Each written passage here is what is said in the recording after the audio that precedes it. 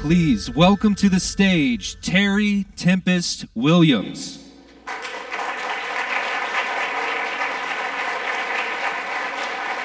Good morning. Thank you, Susan West Montgomery, for this beautiful invitation. And I want to honor your president, Stephanie Meeks. I also want to acknowledge the home ground of the coastal Miwok and the Ohlone.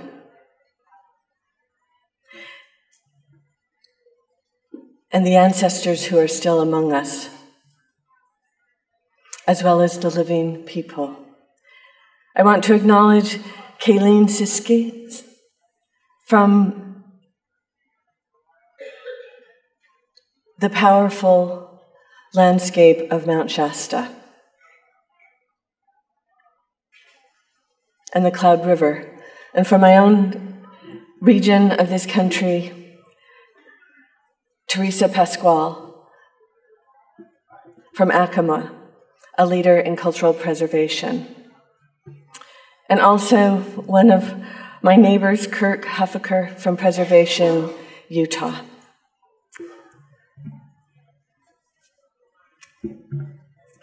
And I just, did I leave a book there? Yes. You have to know how nervous I am. You are all my heroes. It will get better. I don't know about you, but I read police reports to find out where I am and what really goes on in the shadows. And recently, I read this out of Moab, Utah. An officer was dispatched on a strange lights in the sky call. The officer met with the reporting person who showed the lights to the officer.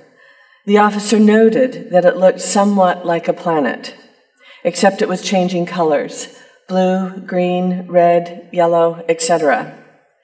The officer noted that the light was way out of his jurisdiction and took no further action. So 2 questions come before us. What is within our jurisdiction and what is not? What do we choose to act on and what do we choose to ignore? What I love about you in this field of historic preservation and protection is that your jurisdiction is this beautiful broken country, and that you do take action. Call it the open space of democracy. From Theodore Roosevelt's Elkhorn Ranch, to the Mississippi Delta, to the Grand Canyon, to the Palace of Governors, to Bears Ears National Monument, this is your jurisdiction. The human heart, you know, is the first home of democracy. It is where we embrace our questions. Can we be generous? Can we be equitable? Can we listen with our whole beings, not just our minds, and offer our attention rather than our opinions? And do we have enough resolve within our hearts to act courageously, relentlessly, without giving up ever, trusting our fellow citizens to join with us in our determined pursuit of a living democracy? We know that the heart is the house of empathy, whose doors open when we receive the pain of others. This is where bravery lives, where we find the mettle to give and receive, to love and be loved, and to stand in the center of uncertainty with strength, not fear, understanding this is all there is. The heart is the path to wisdom because it dares to be vulnerable in the presence of power. Our power lies in our love of our homelands. You know this better than anyone. You're giving so much to so many in these difficult times. And if nothing else, I'm just so grateful to be here to say thank you. Thank you for each of you, what you're doing.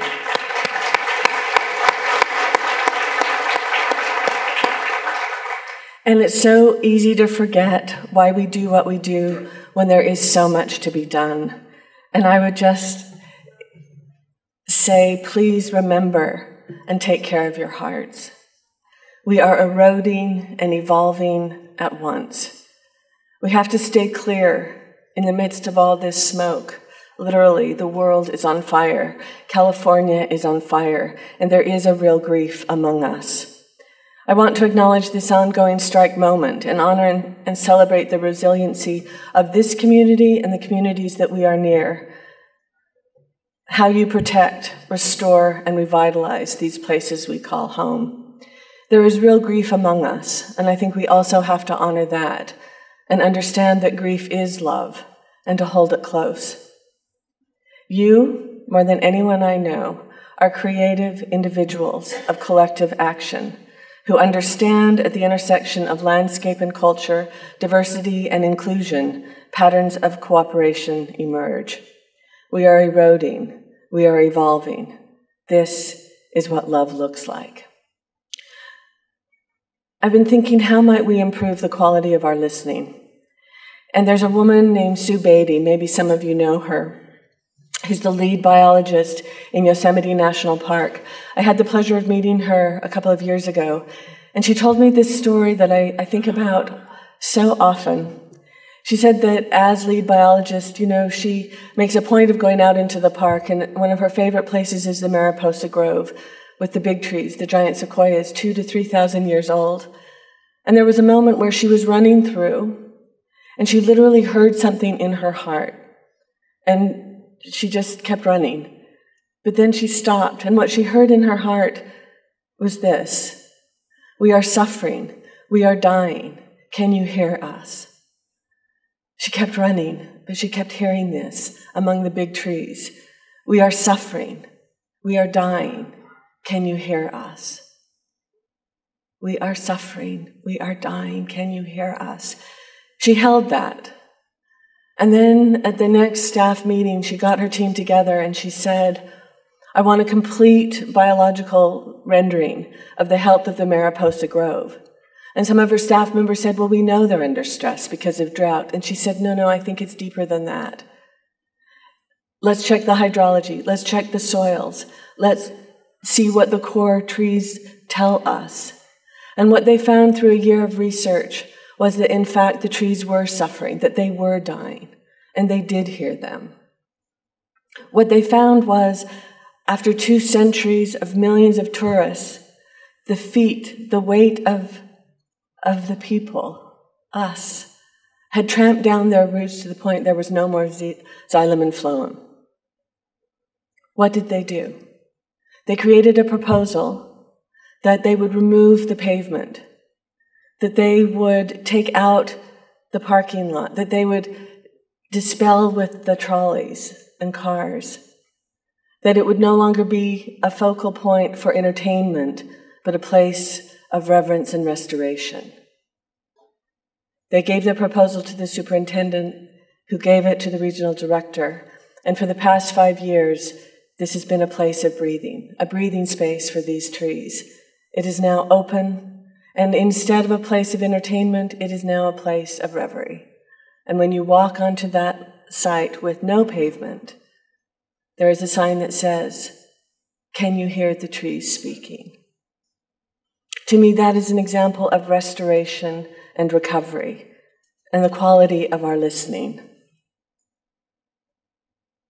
We are eroding. We are evolving. Perhaps this is what the Red Rock Desert of southern Utah continues to teach me. And I have to tell you that my own growth as a conservationist in Utah has been intrinsically tied to working with the tribes in Utah, with Gavin Noyes, who many of you know, who to me is one of the most beautiful leaders we have right now, who understands what it means to lead from behind. He's a visionary. And we followed the leadership offered by the Dene, the Navajo, the Hopi, the Ute Nations, and the Zuni. And we are following them. I've had to confront my own structural racism, not only in the state of Utah, and I can tell you personally, within the theology of the Mormon Church, which I was raised in. I want to share with you a piece that I wrote when we found out that Donald Trump was going to gut Bears Ears National Monument by 85%. And I hope you will understand that this anger comes from a place of love. I have not shared this, but I feel like it's what we do share. What is beauty if not stillness? What is stillness if not sight? What is sight if not an awakening? What is an awakening if not now? Like many, I have compartmentalized my state of mind in order to survive. Like most, I have also compartmentalized my state of Utah. It is a violence hidden that we all share. This is the fallout that has entered our bodies. Nuclear bombs tested in the desert. Boom. These are uranium tailings left on the edges of our towns where children play. Boom. The war games played and nerve gas stored in the West Desert. Boom. These are the oil and gas lines, frac lines from Vernal to Bonanza in the Uinta Basin. Boom.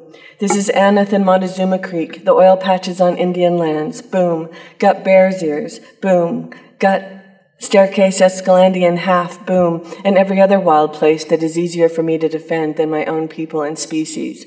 Boom. The coal and copper mines I watched expand as a child, Huntington and Kennecott, boom. The oil refineries that foul the air and blacken our lungs in Salt Lake City, boom. And the latest scar on the landscape, the tar sands mine in the Book Cliffs, closed, now hidden, simply by its remoteness, boom. At the Cisco Desert, where trains stop to settle the radioactive waste they carry on to Blanding, boom. Move the uranium tailings from Moab to Crescent Junction, then bury it still hot in the alkaline desert. Out of sight, out of mind, boom. See the traces of human indignities on the sands near Topaz Mountain, left by the Japanese internment camp, boom. President Donald J. Trump will try to eviscerate Bears Ears and Grand Staircase Escalante monuments with his pen and poisonous policies. He just did, boom. He will stand tall with other white men who for generations have exhumed, looted, and profited from the graves of the ancient ones. They will tell you Bears Ears belongs to them. Boom. Consider Senator Orrin Hatch's words regarding the Bears Ears Intertribal Coalition's support of the Bears Ears National Monument. He said, quote, "The Indians, they don't really understand that a lot of the things they currently take for granted on those lands it won't be able to do if it's made clearly into a monument or wilderness," unquote. And when he was asked to give examples by a journalist, the senator said, quote, "Just take my word for it," unquote. Boom. This is a story, a patronizing story, a condescending story. I see politicians and my Mormon people discounting the tribes once again, calling them Lamanites, the rebellious ones against God, dark-skinned and cursed. That is their story. Racism is a story. The Book of Mormon is a story. Boom. Environmental racism is the outcome of bad stories, a byproduct of poverty. In Utah, yellow cake has dusted the lips of Navajo uranium workers for decades who are now sick or dead. Boom. There is no running water in Westwater, Utah, a reservation town adjacent to Blanding, but we are not prejudiced. Boom. If you speak of these oversights, call them cruelties, we as Mormons are seen as having betrayed our roots and our people. These are my people. Boom. This is who I am. Boom. A white woman of privilege, born of the covenant. I am not on the outside, I am on the inside. Boom. It is time to look in the mirror and reflect on the histories that are mine, that are ours. We are being told a treacherous story that says it is an individual's right, our hallowed state's rights, to destroy what is common to us all. The land beneath our feet, the water we drink, the air that we breathe. Our bodies and the body of the state of Utah are being violated. Boom. Our eyes are closed. Our mouths are sealed. Boom. We refuse to see or say what we know to be true. Utah is a beautiful violence. The climate is changing. We have a right and responsibility to protect each other.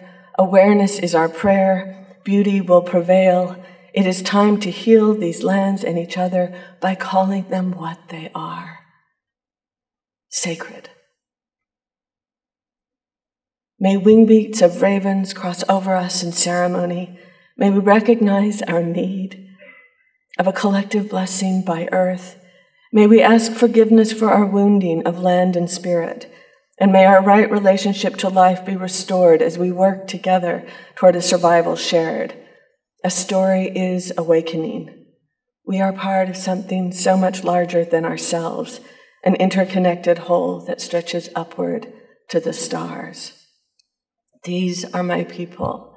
This is my home. Coyote in the desert is howling in the darkness, calling forth the pack, lifting up the moon. We, the people, have made mistakes. We have made mistakes in our relationship with those who came before us and those that hold their histories and the land that holds their histories. We have made mistakes in how we have managed and misunderstood the wild. But I can tell you, after a lifetime immersed in our national parks, monuments, and public lands, I believe we are slowly learning what it means to offer our reverence and respect to the closest thing we as American citizens have to the holy. We are at a crossroads. We can continue on the path we've been on in this nation that privileges profit over people and land, or we can unite as citizens with a common cause, the health and wealth of the earth that sustains us. If we cannot commit to this kind of fundamental shift in our relationship to people and place, culture and land, then democracy becomes another myth perpetuated by those in power who care only about themselves. May we not avert our gaze. We can choose not to look away. You are those who do not look away. We can bear witness to what is being destroyed and sanctify these sites in need of protection and restoration by our willingness to stand our ground in the places we call home. This is what community looks like in all its diversity. This is what love looks like in its full power. Thank you to the Trust for joining Utah Diné Bikéyah in protecting and fighting for Bears Ears National Monument, joining in the lawsuit with the Intertribal Coalition, and placing Bears Ears on your list of national treasures that are at risk. We are learning. Utah is not alone. In the American West, it is beyond time to join hands with our Native brothers and sisters, our Black and brown brothers and sisters. We are stronger in our diversity. We are learning and embracing the fact that ecological issues are economic issues, are social issues, and ultimately issues of justice. Justice for all, both human and wild. A few closing thoughts. Willie Gray Eyes, who was former chair of Utah Diné Bikéyah, Gavin's organization, is now a county commissioner in San Juan County, Utah, the largest county in America. Alongside Ken Maryboy, first time in Utah's history that San Juan County now has a Navajo majority. I believe this is part of land and culture and power. When we knew that Bears Ears was going to be gutted, I remember asking Willie, "What do you do with your anger?"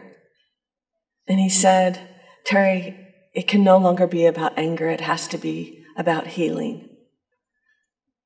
What does that mean? I would like us to think about that.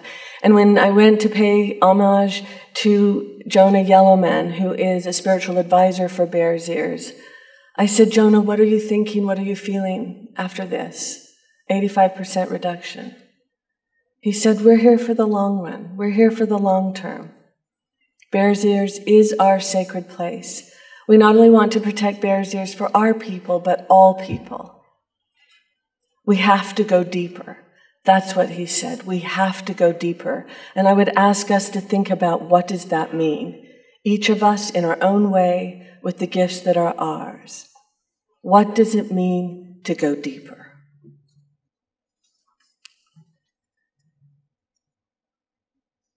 How shall we live? We need a common language that binds us together, not that just tears us apart. We need to have the hard conversations between neighbors and families and colleagues and truly improve the quality of our listening. Perhaps Jonah's call to go deeper, perhaps Willie's call for healing is a call to acknowledge the power that resides in the earth itself, the organic intelligence inherent in deserts, forests, rivers, oceans, and all manner of species beyond our own. We are not the only species that lives and breathes and loves on this planet. We cannot create wild nature. We can only destroy it. And if we are lucky, try to restore what was once there. This is my plea. The eyes of the future are looking back at us, and they are praying that we might see beyond our own time. They are kneeling with hands clasped that we might act with restraint, that we might leave room for the life that is destined to come. Whether it is a historical site, a building, or a wilderness, wild mercy is in our hands. Thank you.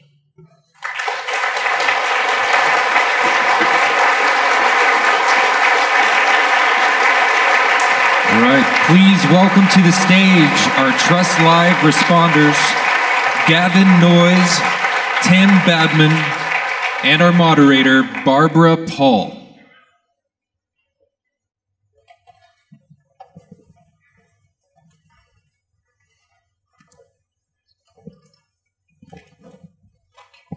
Wow.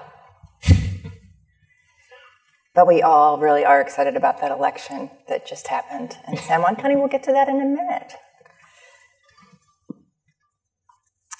I think, Terry, your remarks really it express so well what a lot of us are feeling who've been working on these issues for a long time. And I just earlier gave a short presentation on some of the threats and challenges to protecting public lands in this country. And I always feel like I don't have the good news to share. It's always about, what we're up against. And yet, sitting on this panel, there is some good news to share. And I think there's some wonderful examples that are happening in other parts of the world that we could learn from and might try to practice here. So Tim, in your work as a director of heritage with the International Union of Conservation for Nature and working with ICOMOS, tell us about some of these nature journeys that you all have been developing, because I'm sure that we could learn from what you've been doing across the world.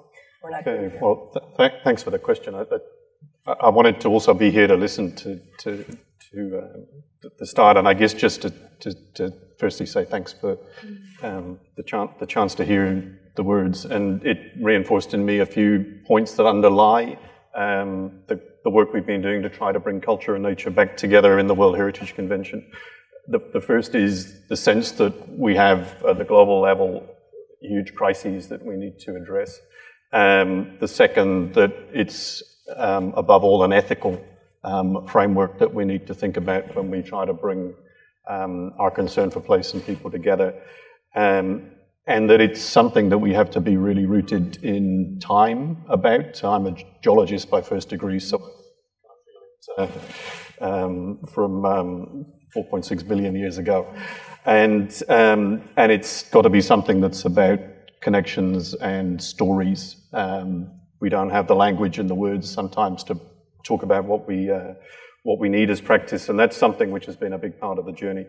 And I guess lastly, we have to find a way to be optimistic and think we're here, but where are we trying to go? And I guess that's where the nature culture journey has been trying to get to a diagnosis of where we've been missing the opportunities and the chance to really be much more purposeful in getting results.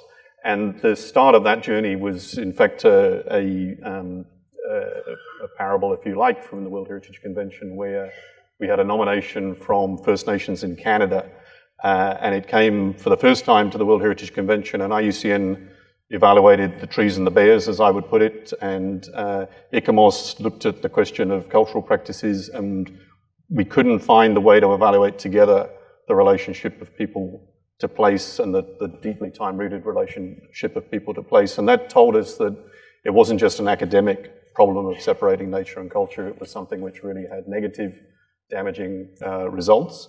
And the good news is after further work, that World Heritage Area was listed, Pimachwanaki, nearly 3 million hectares of boreal forest nominated for the first time in an Indigenous peoples-led nomination.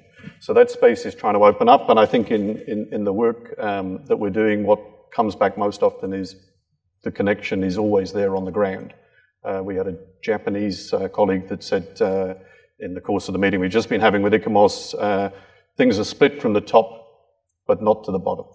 And I think the more we think about this need for people to connect to place, the more we can see that the relationship that's rooted in Indigenous people's experience of their place is actually a universal thing we have to understand and come to grips with for the future. So Gavin, you and I first met when you were with Round River at that time, and it occurred to me that your focus was mostly on natural resource protection. We kept talking a lot about cultural resource protection. But now, with all the time that you spent in working with the Navajo and with your leadership at Dina Bakea, what have you come to learn about the connection between this amazing landscape that we've been so focused on at Bears Ears? I've talked about it as a cultural landscape and watched people look at me like, well, this is a wilderness area. Like somehow there's no presence of man in that regard. What has been your experience in working with the Navajo? Safe Bears Ears. Yeah, thank you, Barb, and good morning, everyone. And I also want to acknowledge Terry and just thank her for her words and invitation to look a little deeper. And I think that your question is a really good one. I am not Native American. I came to this work with a natural resources background and a real desire to see community-driven efforts around wildlife, land, and I've had the amazing opportunity to get to know my board of directors, who's 10 all Native American, mostly spiritual leaders, some politicians, some both, but grassroots people who are very connected to the elders and the teachings of their tribes, Navajo, Ute, and there's many tribes involved now. But the thing that I've learned is that as somebody who's spent a lot of years doing land conservation, working to protect the earth, looking at all the science that we know, I know almost nothing about these places where we're working.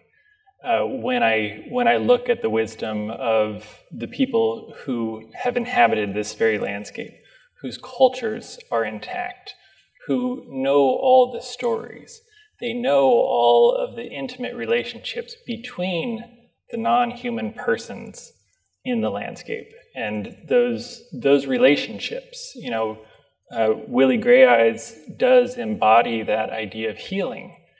And at our very first board meeting in January of 2012, he wrote our mission statement on the spot. And I really had no idea what it meant. He said that we will be healing the land, healing people and the earth. And by that, he meant that we're healing all the people who have experienced trauma by being forced off of their land. But that trauma that lives inside of Native people, it's in all of us because we all are related. And if we can't root out these sources of pain and hurt in our world, then we can never heal. And so I have learned to listen a lot better than I think I ever knew. And I similarly to Terry would invite everyone to, even if you have a lot of letters behind your name, look at the ways that Indigenous people relate to the land. And I'll give you just one example, which is when we started working with some botanists and archaeologists at the University of Utah.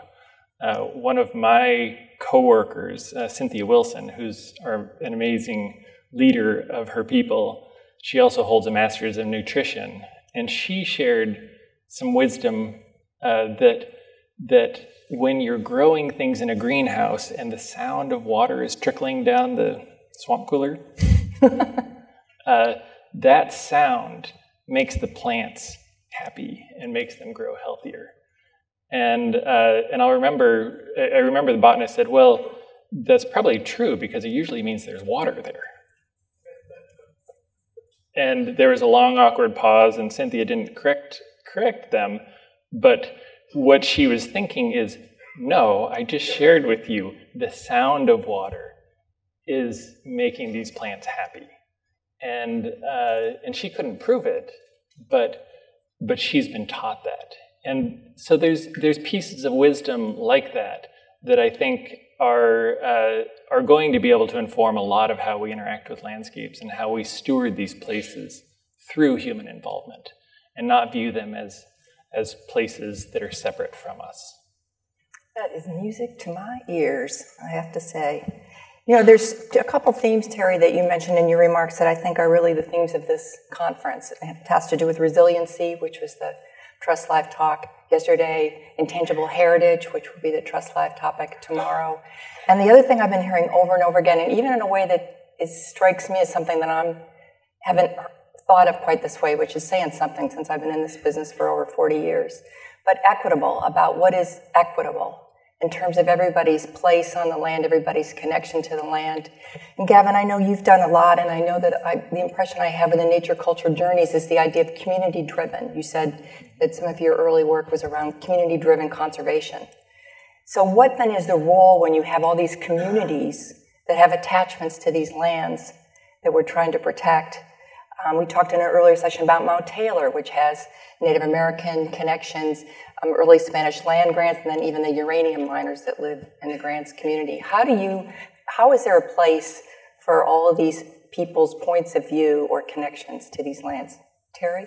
I think they should be on the stage, quite frankly. And, you know, I'm aware as a white person of my privilege, and I think that's one of the things that bears ears for all of us who've been working together. We have come to see how white, you know, this conservation movement has been. And, I can't speak for the preservation community, but I think the only way that that equity is going to happen is if they have a place around the table. And we still have a lot of work to do. And yet, Gavin, the decision was made to step back. And Terry, that's exactly the point that you made. Step back and let the coalition of tribes take the lead on Bears Ears.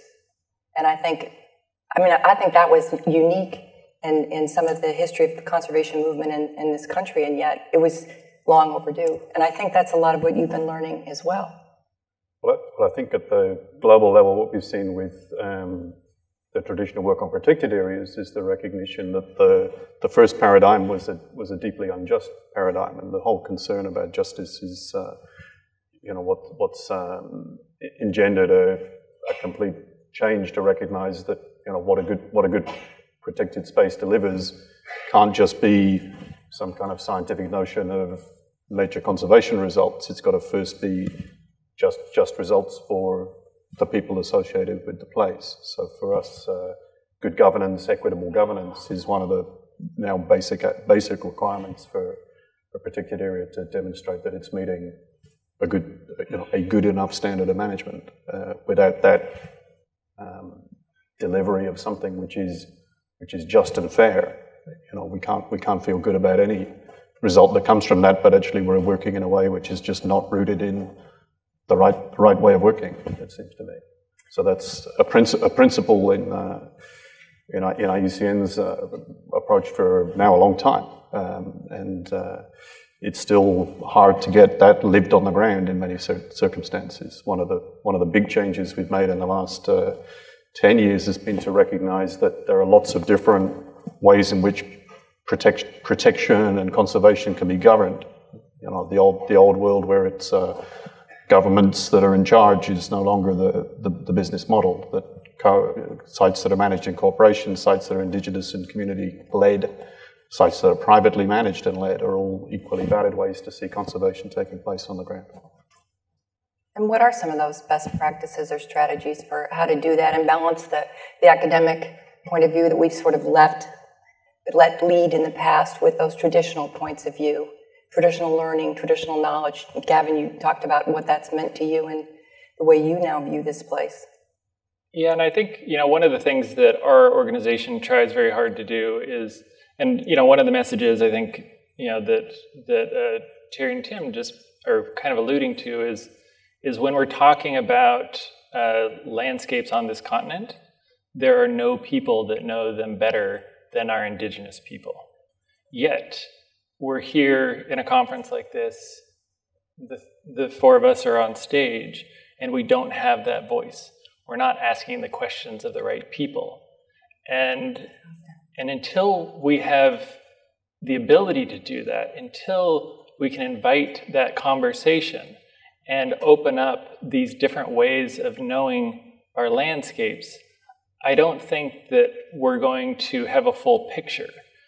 And, a lot of great work is being done, in fields of conservation biology and archaeology. I think everyone is getting a little bit better at bringing ethnographic tools into their fields. But we're not shy about telling people that if you're a scientist out doing ecological research and there's Native people in the vicinity, you absolutely need to be talking to them if you want to call yourself a good scientist.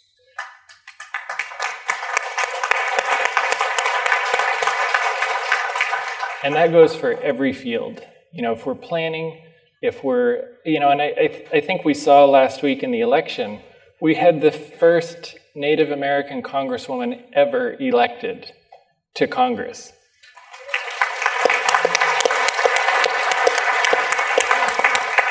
And I think looking around this room at each other, if we are not all getting behind the leaders that are going to help us address the problems at the scale we need them addressed, we're doing things the wrong way. And I would argue that those leaders are our indigenous leaders.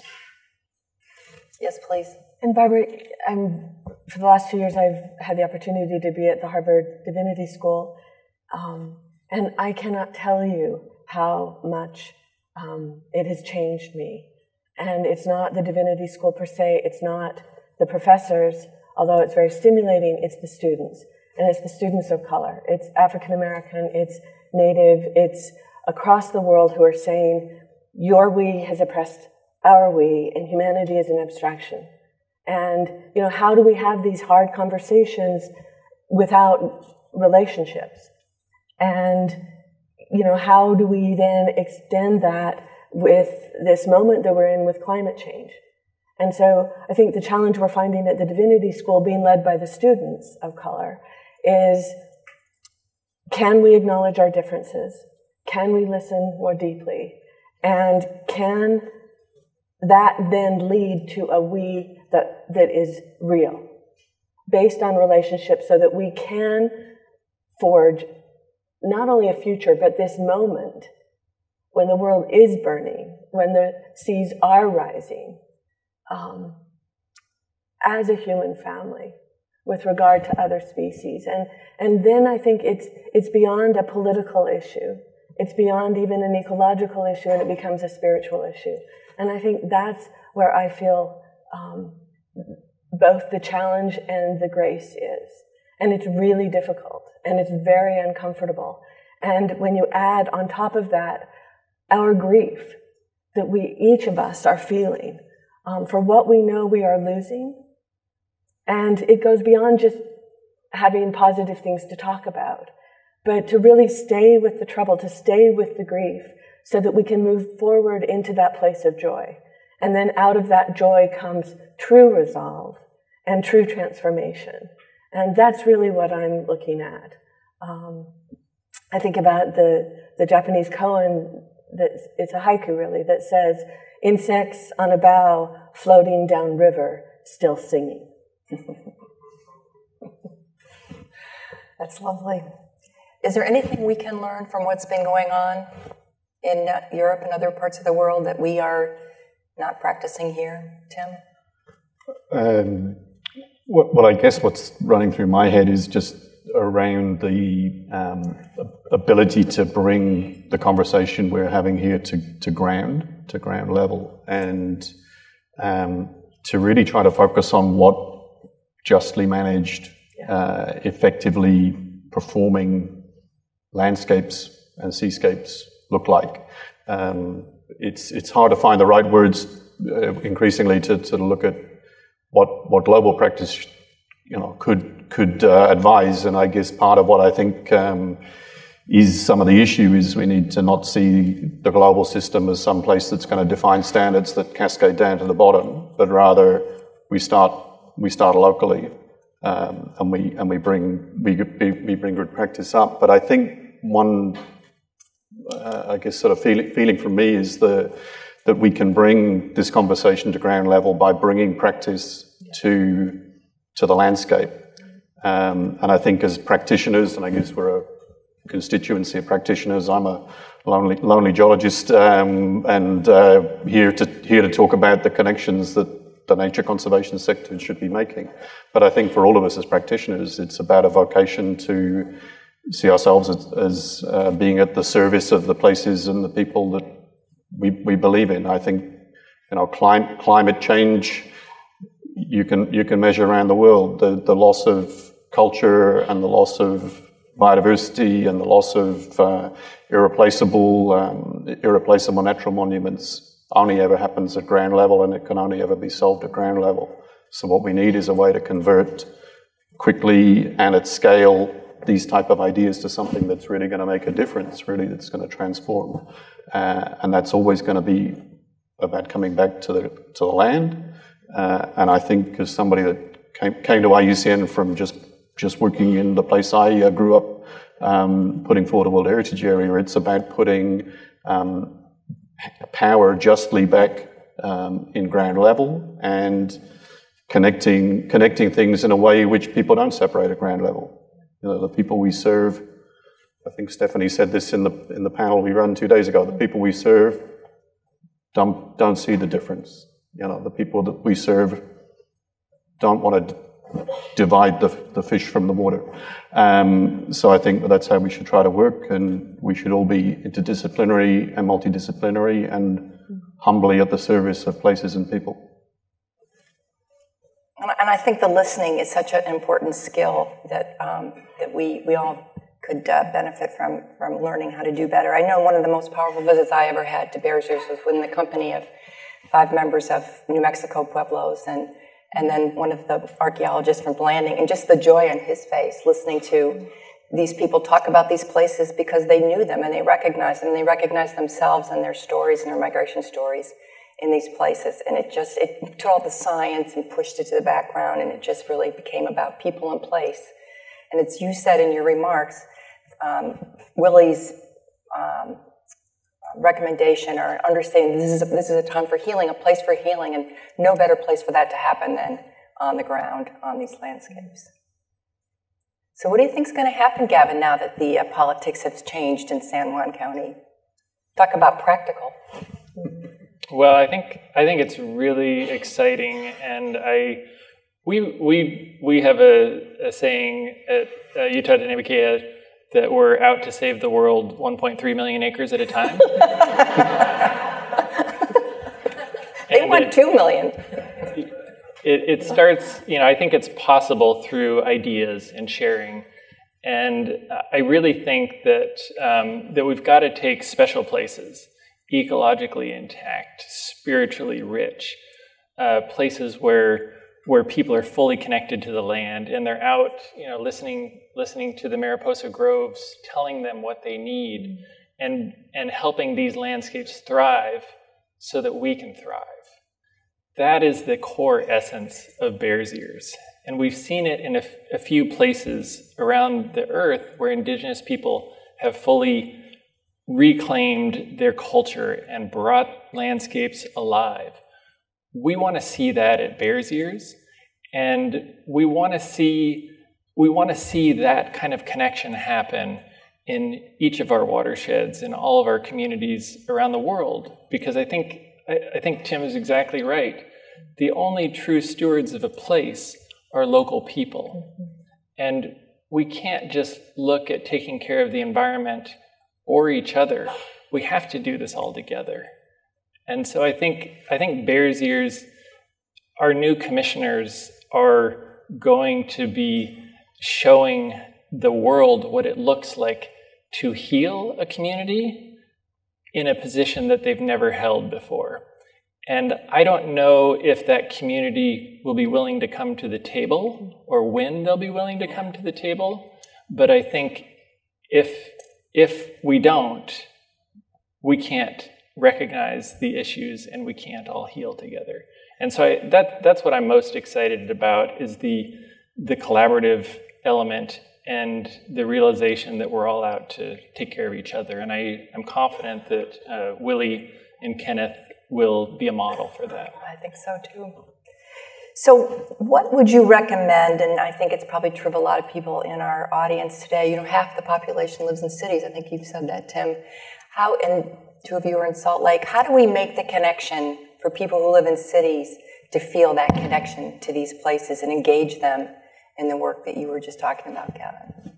How do you make it meaningful and real to them? I think that we need to stop viewing nature as other, and we can't, I don't even like the phrase get outside.